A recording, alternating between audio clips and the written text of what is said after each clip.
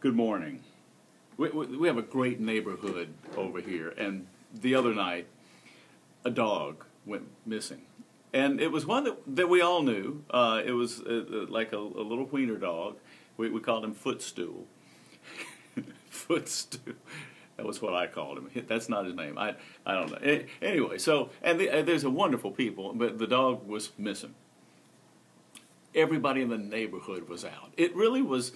It rejuvenated your love of mankind when people that were sitting watching TV or just happened to be there and hear the commotion of people rustling in their backyard trying to find a little wiener dog.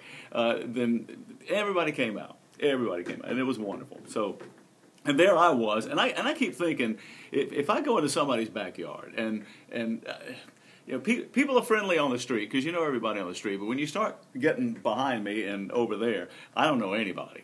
And in fact, they growl at me when I'm mowing my yard. When I go outside to do anything, they're just like, hey, hey, hey, hey, you know, like I'm encroaching too close on my own property. So I'm trying to be very careful, and I'm going into people's property trying to find this dog. And finally, I just gave up. I said, I can't.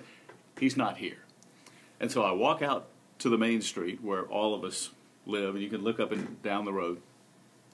And here is this guy who was just, you know, he went out to pass gas or something, and he sees the dog, he picks him up, and he's coming, and the owner sees the man with the dog, and, oh, thank you so much, thank you so much. And these people are rich, by the way. And she said, you know, there's going to be a little something in there for you.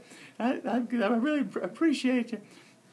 Which goes to prove, even with the best of intentions, you should never go out of your way for anybody unless it's right at the very last step. Because that's the only time you're going to get...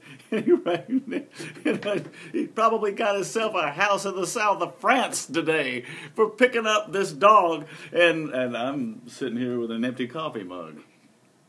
We'll see you soon.